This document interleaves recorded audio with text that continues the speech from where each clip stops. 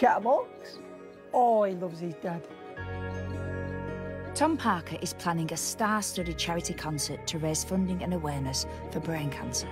He's been living with a stage 4 brain tumour for 5 months. It does look a lot more under control, doesn't it? A lot more under control. Tom's most recent MRI scan shows that chemo and radiotherapy has shrunk the tumour. Yeah, like it's still there, isn't it? Yeah, it's still there. It's not growing. But it just doesn't look as prominent, does it? No. I needed this. I don't think you can ever feel like you turn the corner with something so serious. Some people die within 4 months of getting a diagnosis. And this is why I told you to have this album on there, so you can look back and go, right, OK, that's what it looks like, that's where I'm at. Yeah. With the NHS, you get chemotherapy, radiotherapy, cheers, pal, and that's pretty much it. So we decided that we were going to go and explore the private route. For the last few months, private treatment has enabled Tom to access experimental new drugs at University College Hospital in London. So I ended up speaking to a woman down here called Laurie. Turns out she's got glioblastoma as well. She's going to be there today. She has treatment the same day as me.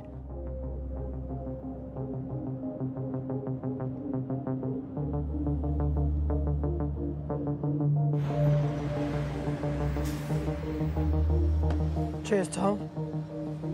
I've been feeling fine this week. It's been good. You? Yeah, the leg's been a bit pingy still. But anyway, we're doing all right. Treatment buddies. Yeah. How long have you known each other?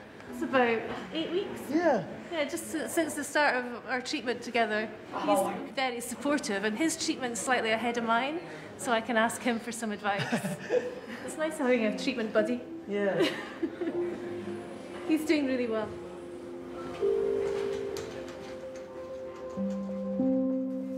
Ready for your treatment today? We're ready to rock and roll? Oh, yeah. Fantastic.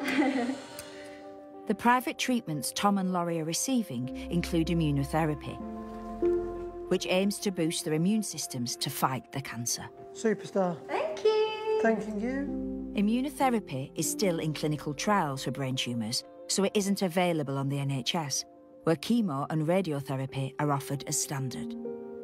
It's important to try new drugs because standard of care in the UK has not changed for glioblastoma in the last 20 years. I'm very lucky to be fortunate enough to be in a position where I can afford private healthcare. A lot of people don't get the opportunity.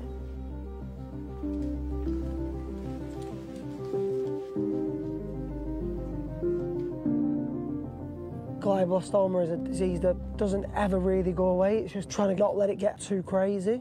When we first got diagnosed, the oncologist was like, do you want to know the prognosis? How long have I got to live? I mean, I would have found out, but Kelsey and my brother were like, no, we don't want to know. So I don't really know what we're working towards, really, but I do, really. Obviously, I've gone out of my way to find out what the prognosis is of glioblastoma, and, well, let's just put it this way, it ain't amazing. But I don't feel like you really know how you feel about death until you're faced with it.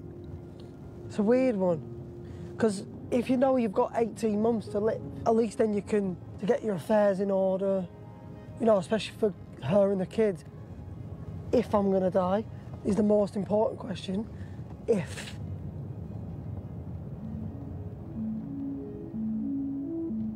Baroness Jowl. On the 24th of May last year, I got into a taxi, but I couldn't speak. 2 days later, I was told that I had a brain tumour.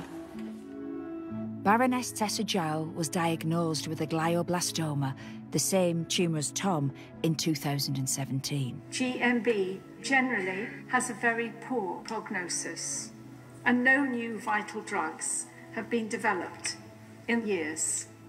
Usually, trials tested only one drug at a time. They take years and cost a fortune to deliver. For what would every cancer patient want?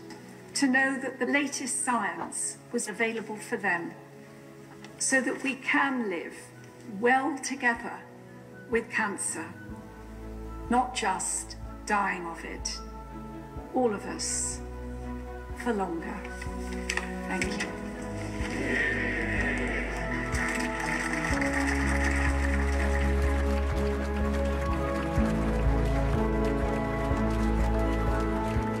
Less than 4 months after giving her final speech in the House of Lords, Tessa Joel died at home. It had been a year since her diagnosis.